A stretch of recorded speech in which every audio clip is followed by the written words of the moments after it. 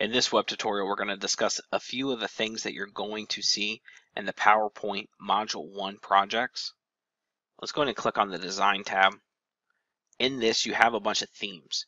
And so let's go ahead and click this open. And let's go ahead and select this one, the Parallax.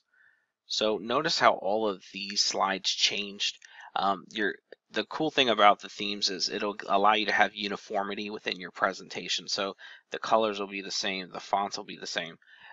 Something else you might need to change is the color themes. And so in the variants drop down box here, we're going to go ahead and select colors, and then you have the option of selecting the colors.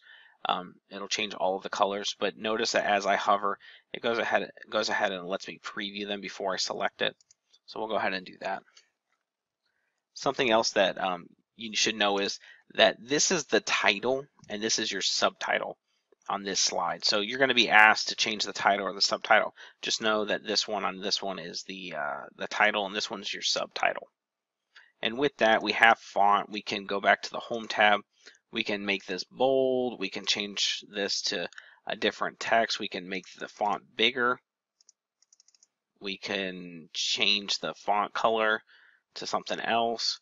You have a bunch of options here which you can use in some of the that are the same in some of the other Microsoft programs. Let's go ahead and look at a multi-level list or just a bulleted list to begin with. So you have this is already a bulleted list.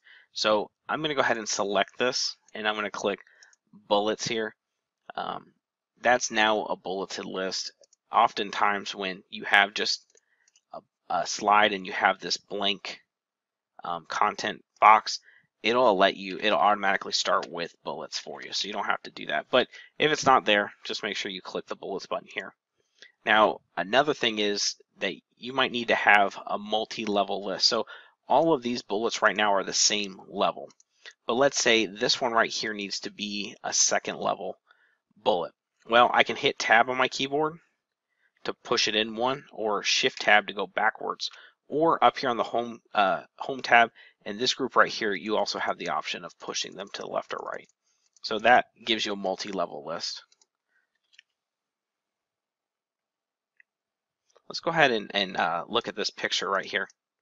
Now if I needed to insert a picture, of course you can go to the Insert tab and do picture. You can do online pictures, lots of different options. But let's say that I needed to resize this image. With this selected, I get that special tab at the top, and I can go ahead and change this to 2. Notice it shrinks it. That's picture size. On this one, if I delete this out, you have a bunch of options here. If you wanted to insert a photo, you could just click this. If you had an online picture, you could use the Bing image search to find that. And then you also have insert video, as well as some other things, charts and smart art. So just note that if it's blank like that, you have those options. If I wanted to duplicate this slide, I could easily do so. I can do Control-C and then Control-V to paste it, or I can come up here on the Home tab in the clipboard, click Copy and Paste, and notice that it duplicates that slide for me. Very easy. And you can also click here on their new slides. And then if I wanted to bring this and make this the second slide, I can go ahead and just click this and then drag up, and it will allow me to reorder those slides.